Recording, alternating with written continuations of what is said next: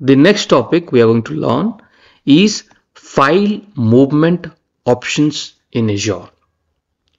What is this file movement options? So far we have seen there are two tools, Azure Migrate and Azure Data Box was used for large scale data migration. That is what we have learned in our previous video. So for large scale data migration, we saw data box was of 80 terabyte. So anything, a large scale of data, you will be migrating using these two tools in the previous video we have learned. Now there is also an option for small files. For that, the tools that are available or the utilities that are available is AzCopy, Azure Storage Explorer, and Azure File Sync. What are those? Azure Copy, Azure Storage Explorer, and Azure File Sync. What are this used for? For small files. If I ask you, what is the tool used for large scale data migration? You will say Azure Migrate and Azure Data Box. And if I ask you, what are the tools used for small files? You will say AzCopy, Azure Storage Explorer, and Azure File Sync. Now let's see what is AzCopy. What is this utility or tool is all about? AzCopy is a command line utility. Remember, it is a command line utility. You might have worked on command lines, on Windows command lines. It's more like that. The black color window, right? You see. So AzCopy is a command line utility. To copy blobs or files, to copy files, you can remember as it is, or blob. What is the meaning of blob? Binary large objects that we have learned in the previous one. To copy blobs or files to storage account or from storage account. You copy to storage account or copy from storage account to somewhere else. So AzCopy is a command line utility used for it. Using this AzCopy, you can copy data to the storage account or from the storage account. Clear? Next, upload files, download files, copy files between storage accounts. What you can do, you can upload file, download files, copy files between storage accounts. AzCopy can work with other cloud providers to copy the files back and forth between the clouds. So back and forth also you can do it. AzCopy can work with other cloud providers to copy files back and forth between different clouds. This is also another important point. AzCopy synchronize data in one direction, not bidirectional. So what is the meaning of one directional? It does not automatically compare changes between the two locations. So there is a source, there is a destination. So I'm going to copy the data from the source and paste it in the destination. Now if I do that, when I migrate the data using AzCopy, it is one directional. That means, let's say some modification has been done in the destination. So it is not going to check anything. It's simply going to copy paste. You're getting it one directional. It will not keep both the source and destination synced. It is always one directional. Remember this important point on AzCopy. The second option is Azure Storage Explorer. Previously what we have seen, AzCopy. Now the second one is Azure Storage Explorer. It is a standalone application.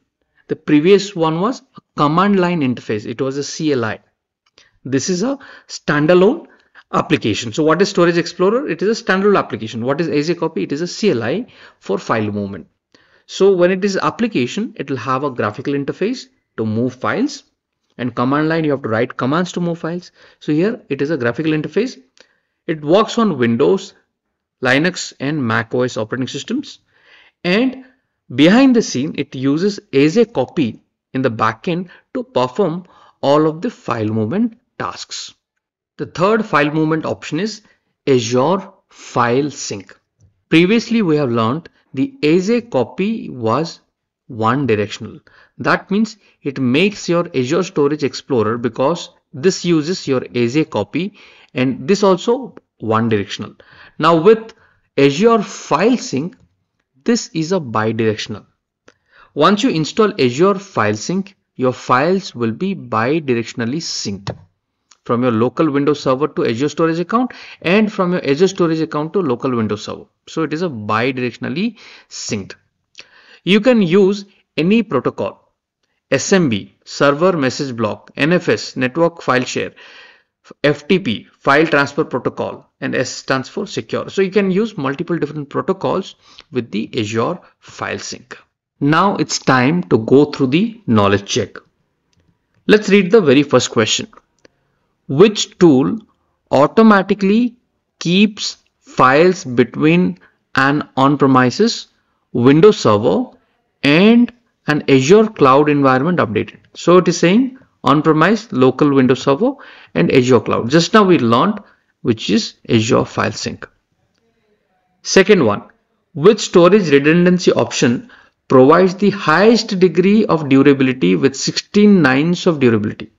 Now 16 nines means Zero Zone Redundant Storage. Which Azure storage service supports big data analytics as well handling text and binary data? So blob stands for binary large objects. So this is the answer that we have already learned. So let me submit the answers. So you can see all the answers are correct. Okay, Azure File Sync maintains a bidirectional synchronization of files between your on-premise and cloud Windows server.